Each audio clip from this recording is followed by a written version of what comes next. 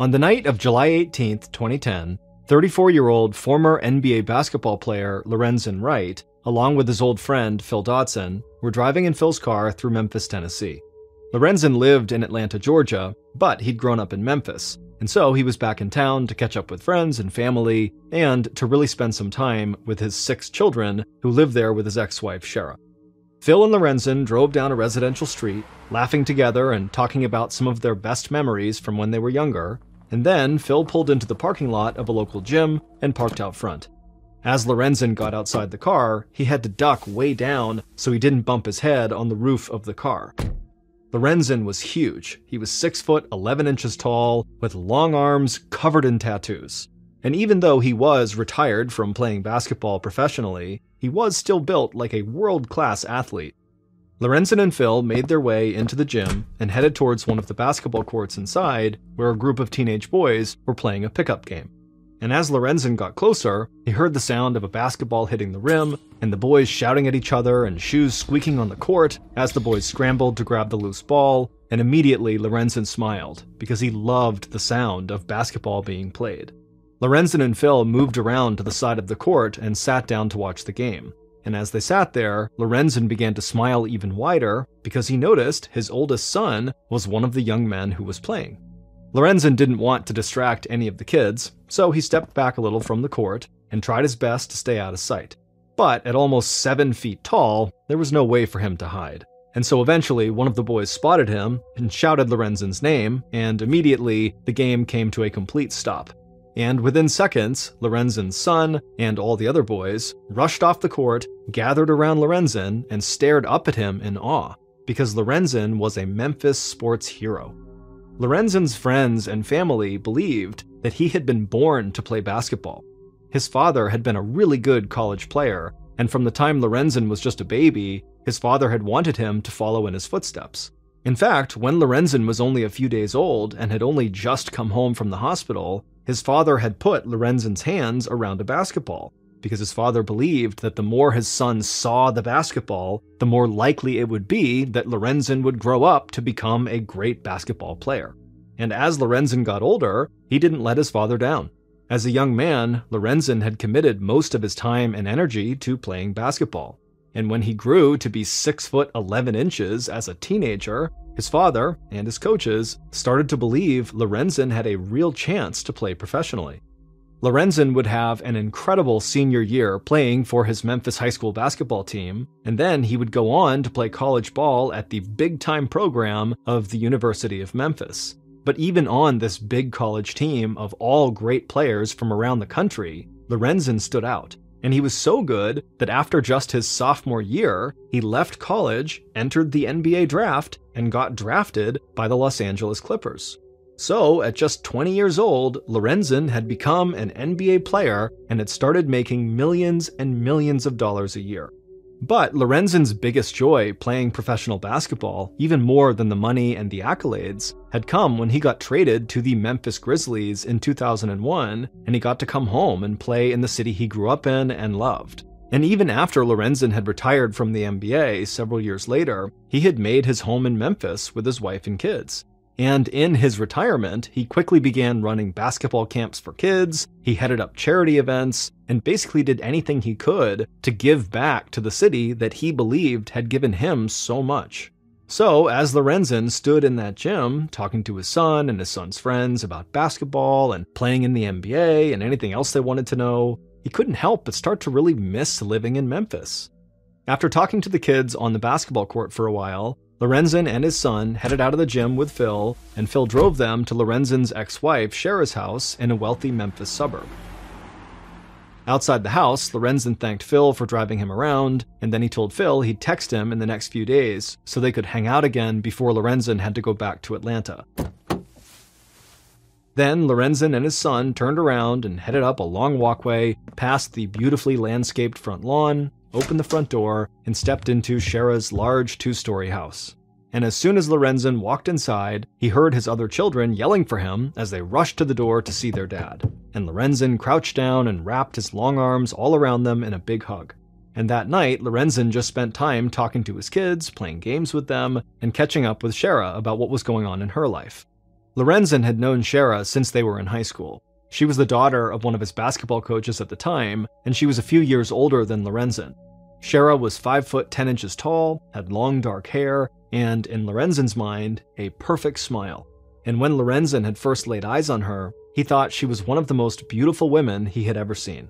And so, not long after they met, Lorenzen and Shara had started dating, and then they had basically grown up together, while Lorenzen went from being a college athlete to playing in the NBA. And for a long time, everything in their lives had seemed perfect. But then, after 13 years of marriage, Shara and Lorenzen had started to drift apart, and eventually they had gotten divorced, and Lorenzen had moved to Atlanta.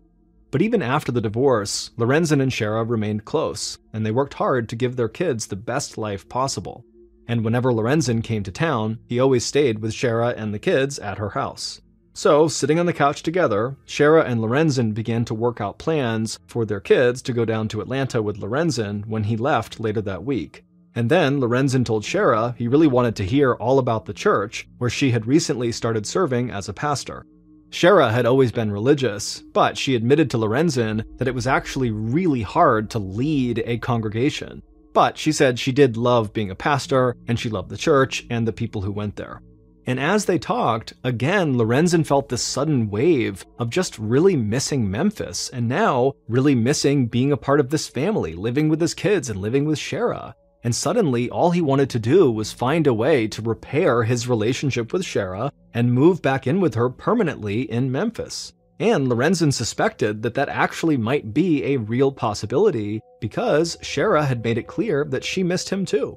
So later that night, when Lorenzen said goodnight to the kids as they headed up to bed, he imagined a time, hopefully soon, when this would be his everyday life again. A little before midnight on July 18th, 2010, so a couple of hours after the kids had gone to bed, Lorenzen crept downstairs at Shara's house in the dark. He slid his hand down the banister, took slow steps, and tried to walk as quietly as possible so he wouldn't wake anybody up. Lorenzen made it to the first floor, he walked across the large entryway, he opened the front door, and stepped outside. And once he was outside, he closed the door behind him as quietly as possible. Outside, Lorenzen could already feel sweat dripping down his forehead.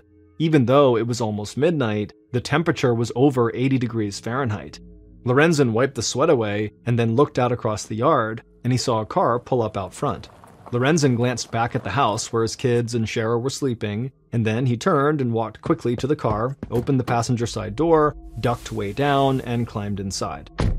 The driver smiled at him, and then they pulled away from the house. And less than a half hour later, not long after midnight on the morning of July 19th, Lorenzen looked out the passenger side window and he watched the lights from Memphis disappear behind them. And soon after that, the driver turned the car onto a road that was surrounded by woods on both sides, and that was about 15 miles south of downtown Memphis. Then, after looking in the rearview mirror to make sure nobody was behind them, the driver pulled onto a dirt path that led into the woods. They drove the car only a few yards down that path before they stopped and parked the car. Then the driver looked over at Lorenzen, nodded to him, and then the driver stepped out of the car. So Lorenzen ducked down and stepped out of the car as well, and began to follow the driver, who was walking deeper and deeper into the forest. And as Lorenzen walked, he could almost feel the trees closing in on him. Then Lorenzen heard a rustling sound in the trees ahead of them.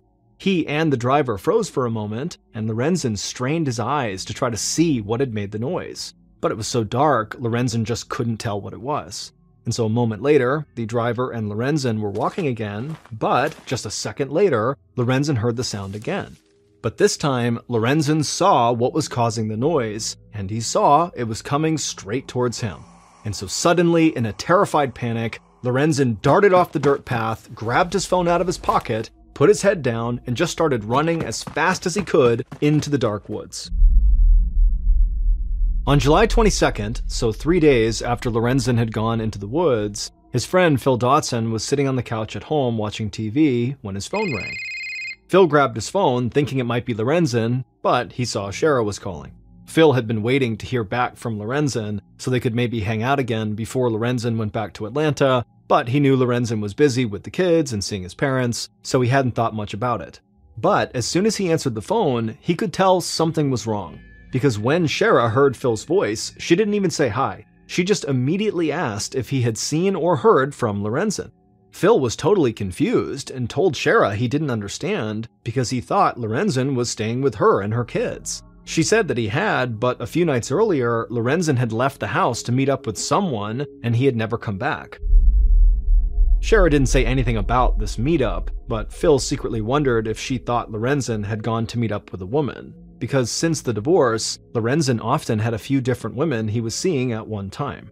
But Shara just said she thought it was strange that it had been a couple of days now and that Lorenzen had not called to at least check on the kids. Phil said he agreed and that he would try to track Lorenzen down. So Phil hung up and immediately called Lorenzen. And when Lorenzen didn't answer, Phil sent him a text saying that it was really important for Lorenzen to get back to him as soon as possible. After that, Phil called Lorenzen's mom, and it turned out she hadn't heard from him either, and she was getting really worried too and thought something was wrong, and she was thinking about calling the police.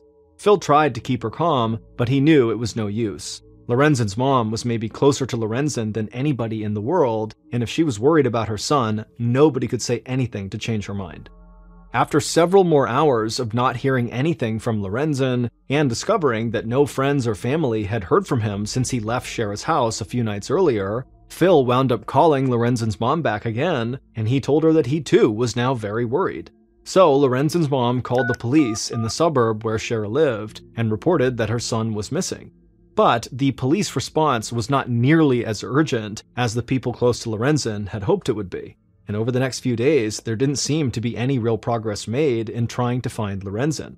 But the police would say that they had no reason to believe there was any foul play involved in Lorenzen's supposed disappearance, which was part of the reason why there was not a lot of urgency here.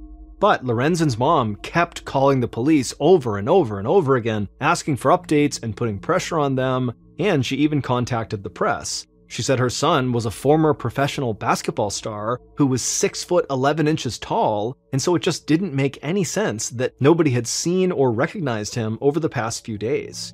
And then finally, on July 27th, so 8 days after Lorenzen had gone into the woods, Memphis police took over the case, because they had been notified about a 911 call that had been received by a small-town emergency dispatcher early in the morning on July 19th, not that long after Lorenzen had left Shara's house.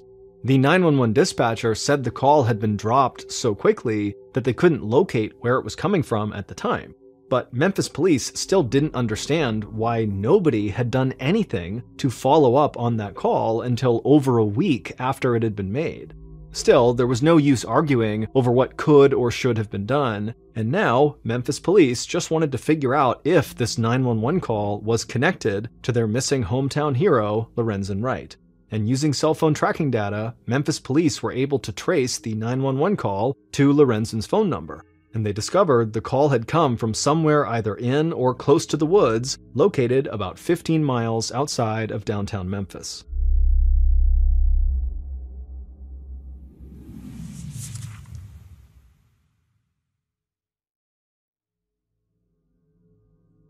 On July 28th, 9 days after Lorenzen had last been seen by anyone, Memphis police officers and police dogs searched the woods and fields in the general location where they believed the 911 call had come from, and what they were looking for were any clues that might lead them to Lorenzen.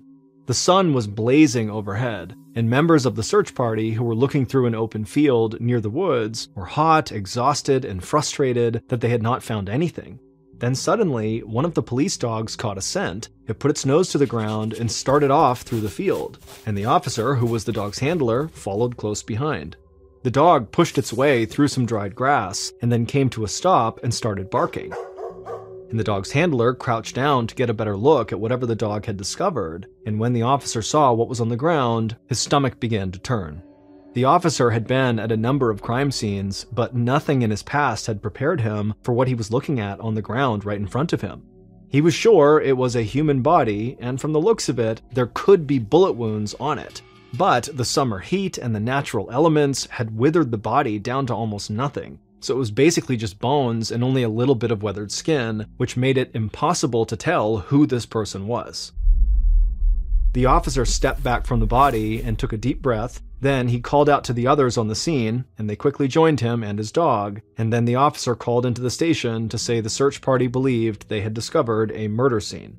Not long after that call, forensics and ballistics experts swarmed the area and combed the scene for evidence, and by the end of the day, they had located multiple shell casings from a 9mm pistol not far from the body. However, they couldn't find a gun. And later, the body was finally removed from the field and taken to the coroner. And during the autopsy, the body only weighed about 55 pounds. But dental records confirmed that the victim was the 6'11", 225-pound former professional basketball player Lorenzen Wright. The news of Lorenzen's death sent the city of Memphis into shock, and some of his former NBA teammates, community leaders, and closest friends like Phil Dotson went on TV to express how upset they were. And all of them talked about how good of a person Lorenzen had been and how much of a loss this really was. But nobody was as heartbroken as Lorenzen's mother. She went on the local news to talk about how amazing her son was and to beg anyone who had information about what had happened to Lorenzen to come forward and share it with police. And so it quickly became clear to Memphis Police Director Tony Armstrong that his department was dealing with one of its most high-profile cases in years. And so Armstrong decided to get directly involved in the investigation because he wanted to make sure everything was done by the book. But Armstrong also wanted to be involved because he had really liked Lorenzen. Over the years, Lorenzen had been a part of so many community programs and charity fundraisers in Memphis that Armstrong had seen him speak on multiple occasions. And Armstrong thought Lorenzen had been a great role model for young people and that he demonstrated how someone should use their money and fame to better the lives of those around them. And so Armstrong wanted to close the case as quickly as possible so he would be able to tell the people of Memphis that police had found justice for one of their city's heroes.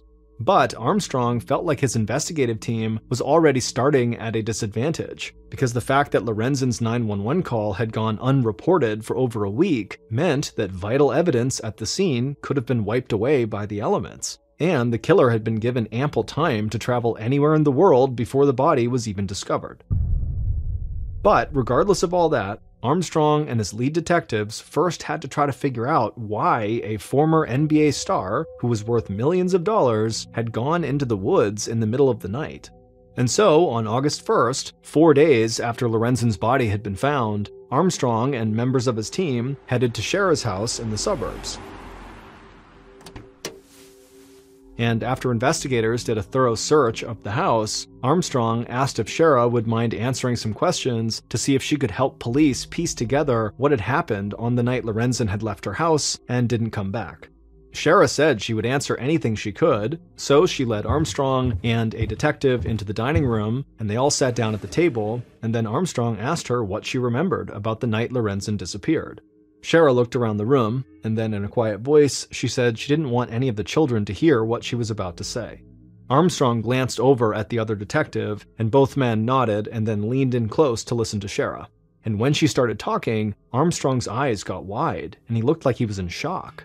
Shara said in a whisper that a little before midnight on July 18th, Lorenzen had gotten a phone call, and he had started pacing around her bedroom, and he was excited and talking loudly to the person on the other line, and she heard him say something about making $110,000 really fast. And at first, Shara had no idea what he was talking about. But then Lorenzen had hung up the phone and walked over to the bags he'd brought with him to the house, and Shara had watched as Lorenzen reached into one of the bags and pulled out a stash of drugs and a wad of cash. She had asked him what was going on, but Lorenzen just said he had some work he needed to take care of. And then he had put the drugs in a box, pocketed the cash, walked out of the room, and headed downstairs. And not long after that, Shara had heard a car driving away from the house. At the dining room table, Armstrong and the detective sat there with stunned looks still on their faces, because Shara's story just made no sense to them. Armstrong knew that Lorenzen had made close to $55 million during his basketball career, and he owned multiple properties in different cities. And Armstrong couldn't understand why a man with that kind of wealth would have anything to do with dealing drugs, or why he would need to make some fast money. And so Armstrong asked Shara if she was really sure about what she had heard and seen that night, and Shara just nodded and said, "Yes, I'm sure." Then Shara looked around again to make sure none of her kids were close by, and in barely above a whisper, she told them that she felt terrible for what she was about to say, and she hoped it would not ruin their image of Lorenzen. But Armstrong said if she had important information, they needed to hear it no matter what it was. So Shara looked Armstrong in the eye and told him that Lorenzen had blown almost all of the money he'd made from playing in the NBA. She said he'd used a lot of it to help friends and family because he was a good man who could never say no to people who asked him for help. But she said he'd also had trouble controlling his own spending, especially when it came to buying luxury cars and properties. And then she said at least one of Lorenzen's houses was going into foreclosure because he couldn't make the mortgage payments. And so, recently, Lorenzen had begun selling drugs to make ends meet. Armstrong thanked Shara for talking to them and said police would be in touch with her if they needed anything else. Then Armstrong and the other detective headed out of the house, got in their cars, and drove back to the station. And when he got there, Armstrong could not help but feel like this case had already taken a turn he did not see coming. At the police station, Armstrong met with the investigators who had searched Shara's house, and they told him that they had not found anything of interest there. So Armstrong stepped into his office and sat down at his desk. He still couldn't get over what Shara had told him. Her story just did not reflect who Armstrong thought Lorenzen was, a young man who went out of his way to give back to the community whenever he could. But Armstrong knew that the fame and fortune of professional athletes was a world he could never fully understand. And so he put his personal feelings aside, and over the next couple of days, he and his team started looking into any connections Lorenzen might have had to known drug dealers in the area, and what Armstrong discovered shocked him all over again. It turned out that in 2009, a year before Lorenzen's body was found in the woods, he had been mentioned in an FBI investigation involving an international drug smuggling ring that had been operating out of Memphis. Armstrong learned that Lorenzen had never been charged with any crimes based on that investigation, but that investigation showed there was a possibility that Lorenzen had ties to one of the largest cocaine dealers in Memphis. And so all of a sudden, Shara's story started to make a lot of sense. And Armstrong also discovered that one of Lorenzen's homes was indeed going into foreclosure, just like Shara had said. And so now Armstrong believed that the chance to make a lot of money from a drug deal could definitely explain what Lorenzen had been doing in the woods the night he died. So the Memphis police decided to focus in on this new potential lead and to track down the big-time cocaine dealer who Lorenzen had possibly known. On August 4th, 2010, a week after Lorenzen's body was discovered, Armstrong and his team were still following leads that might connect Lorenzen to a large-scale drug operation in Memphis. But while the police were at work, hundreds of Lorenzen's fans, teammates, friends, and family gathered at the arena where the Memphis Grizzlies play basketball for Lorenzen's memorial service. Shara, the children, and Lorenzen's parents led a long procession across the arena floor to Lorenzen's closed silver casket.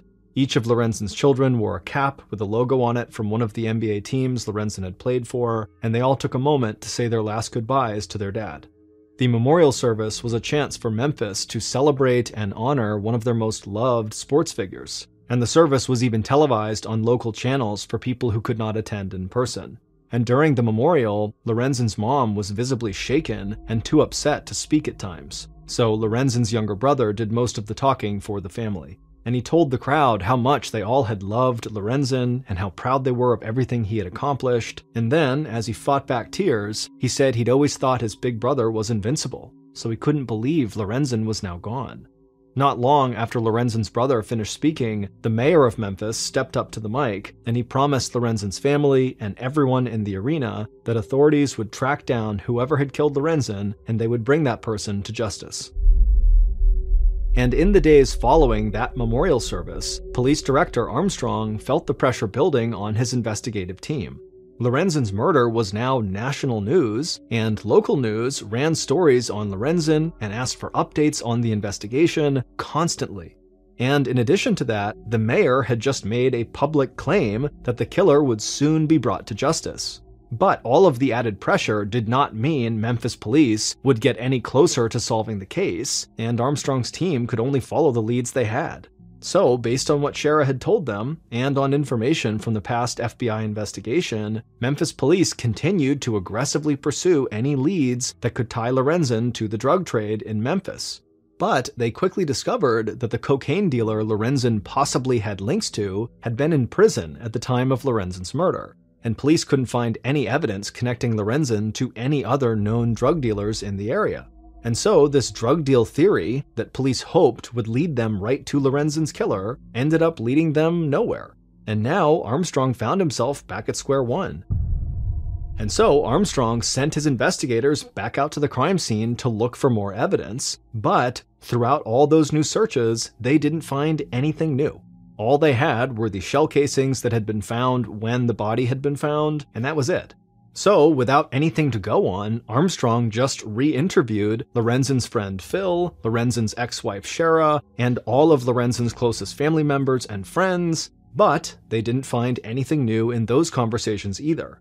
And so, even as pressure continued to mount on the police from the public, the victim's friends and family, and Memphis politicians, Lorenzen's murder case started to go cold, and it stayed that way for years. In the summer of 2012, 2 years after Lorenzen's body was found, his mother decided to go on a public crusade to find justice for her son.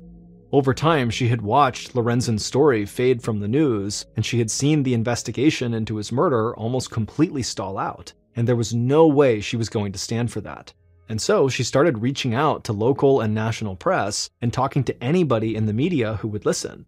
And she told them that she wouldn't just let Lorenzen's memory be forgotten. And she demanded that the police do their job and find Lorenzen's killer. And she said as long as she had blood running through her veins, she was going to keep fighting until her son could finally rest in peace. Now, Director Armstrong saw all of this happening, and he knew that Lorenzen's mom and others in the Memphis community were angry at him and the police for not being able to solve this case. And so Armstrong tried to jumpstart the investigation by assigning a series of new lead detectives to the case. But unfortunately, none of them made any headway. And as more time went by with no new leads and seemingly no hope, Lorenzen's mom started to feel like nobody cared about this case anymore. But then, after years of the investigation barely moving forward, Memphis police would finally catch a break that seemed to come completely out of nowhere. Fast forward to January of 2015, almost 5 years after Lorenzen's murder. Lorenzen's mom continued her media crusade, but she felt like she was the only one who was still fighting for her son. But on a cold winter afternoon, Armstrong was sitting in his office when one of his detectives walked in. This detective had an excited look on his face, and he started talking really fast. And Armstrong looked up and said, wait, what's going on here? What's going on? And the detective slowed down and then just said there was a novel that had just been published that Armstrong had to read. Armstrong stared at the detective like this might be some kind of prank, because he couldn't understand why any new book would warrant this much excitement. But then, the detective told him that even though the book was fiction, he thought it might be connected to the murder of Lorenzen Wright. Armstrong just sat there in silence for a minute. He never imagined he'd have to turn to a work of fiction for possible evidence in a 5-year-long murder investigation. But soon after this meeting, Armstrong and other members of the investigative team read parts of this new book. And what they found didn't provide any hard proof about what had happened to Lorenzen, but it did spark their interest in one particular suspect. And eventually, that newfound interest would help lead to a full-scale relaunch of the investigation, and with more resources behind them, Memphis police would finally uncover who had killed Lorenzen years earlier in the woods. Based on evidence found throughout the investigation, cell phone data, and interviews conducted over the course of 7 years, here is a reconstruction of what authorities believe happened to Lorenzen Wright on the day he died, July 19, 2010. Just after midnight on July 19, 2010, the killer stood behind a tree at the end of a dirt path leading into the woods. The heat and their own nerves were making the killer sweat. So they wiped their hands dry on the side of their black pants, then they drew a 9mm pistol from their waistband and clutched it tight. Then the killer saw headlights cutting through the darkness, and they heard a car slowly driving towards them. The car parked a few yards away, and the killer saw the driver step outside. Then they watched Lorenzen get out of the car on the passenger side. Even in the darkness, Lorenzen looked huge, and the killer felt a little bit afraid. So the killer took a steadying breath and then huddled a little bit closer to the tree. A moment later, the driver began walking down the path towards the killer, and Lorenzen followed them. So the killer, at this point, squinted in the darkness and stepped out from their hiding place and raised their gun right at Lorenzen.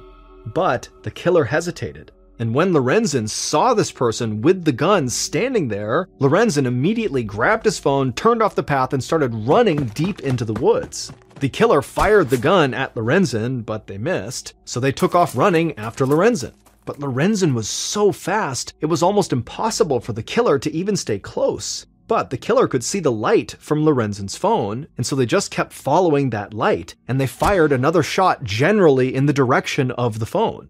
Then the woods started to clear, and the moonlight and stars made it easier for the killer to see what was ahead of them and to keep Lorenzen in their sight. And then the killer heard Lorenzen shouting into his phone, desperately asking the police for help. And so the killer fired off a few more shots, and Lorenzen stopped talking, but he kept running. The killer could feel a pain in their side, and they were gasping for air by this point, but they kept pushing as hard as they could to try to keep up with Lorenzen. Then the killer saw Lorenzen running towards a high barbed wire fence that separated the woods from a field on the other side. And the killer just watched, dumbfounded, as Lorenzen leapt clear over the fence in stride. But as Lorenzen jumped, he must have caught his back foot on the fence, because when he landed, he fell to the ground and kind of tumbled forward. And the killer knew this was likely their only chance, so they ran as fast as they could towards the fence, and when they saw Lorenzen trying to get back up, they fired multiple shots through the opening in the barbed wire. And the killer heard Lorenzen scream, and they saw him fall to the ground again. Then the killer managed to get over the barbed wire fence to the other side, and once they got there, they saw Lorenzen laying on the ground, bleeding and struggling to breathe. The killer stood there for a moment, watching Lorenzen. Then they took a deep breath, aimed their pistol at Lorenzen's chest, and they fired. Then they raised their gun slightly and aimed it at Lorenzen's face, and they fired again. At this point, Lorenzen's body went limp, and he died right there in the field. The killer stood over Lorenzen's body, and they felt like they wanted to throw up. But they took another deep breath, turned around, made their way back over the barbed wire fence, and back into the dark woods. And finally, after what felt like hours, but had only been a few minutes, the killer found their way back to the dirt path and saw that the car was still parked there. Then they heard something behind them, and the driver of the car stepped out of the darkness and approached the killer. The driver asked if it was done, and the killer just nodded and said yes. So the driver smiled, climbed back into their car, and drove back home. When they got inside their house, the driver went from room to room, checking on all 6 of their sleeping children. Lorenzen's ex-wife, Shara, had not actually pulled the trigger, but she was the one behind Lorenzen's murder. She had hired a deacon at the church where she was a pastor to kill her ex-husband.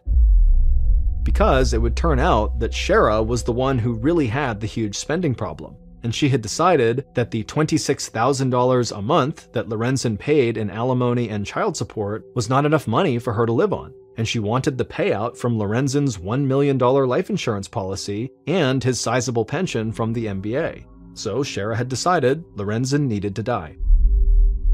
And it turned out that Lorenzen had been right to believe he had a real chance to repair his marriage with Shara and to move back in with his family in Memphis, because Shara had told him how much she missed him. But that wasn't all she had done.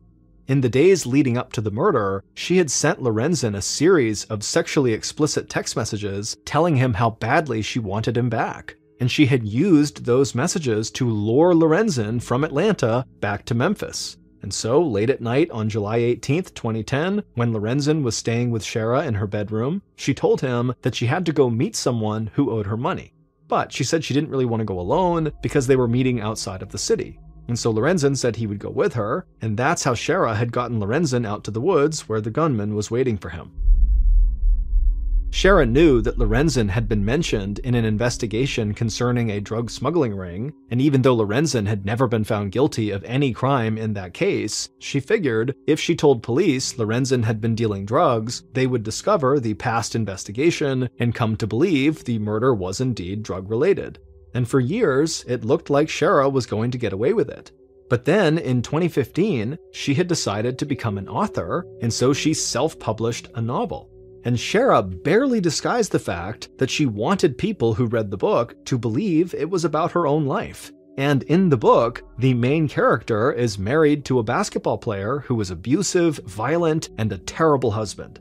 So when Armstrong and other investigators read the book, they thought it came off like an attack on Lorenzen.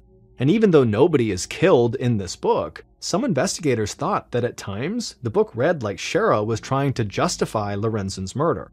Now, the police were not going to use a work of fiction as proof of Shara's guilt, but her book, and a new round of pressure that came from Lorenzen's friends and family after the book was published, led police to re-examine Shara as a potential suspect.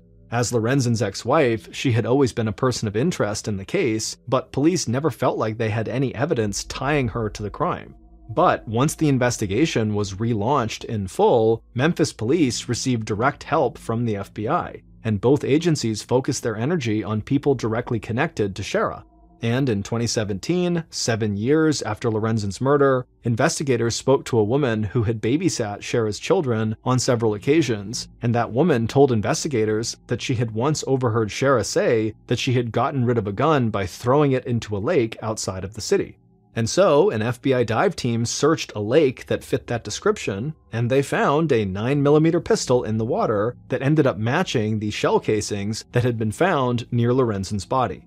And that gun led investigators to the man from Shara's church who had pulled the trigger. And eventually, that man led them directly to Shara and exposed her involvement in her ex-husband's murder. The man who actually killed Lorenzen was convicted of murder and sentenced to life in prison plus 41 years. Shara signed a plea deal, and as part of that deal, she was convicted of facilitation of first-degree murder and was only sentenced to 30 years in prison with the possibility of parole after 7 years.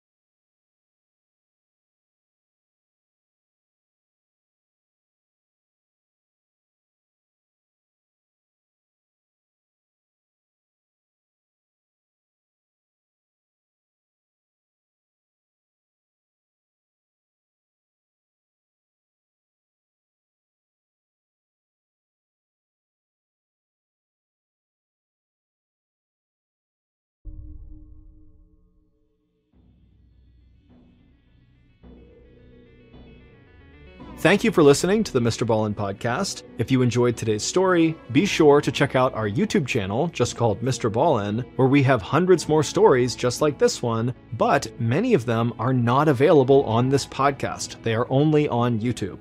Again, the channel is just called Mr. Ballin.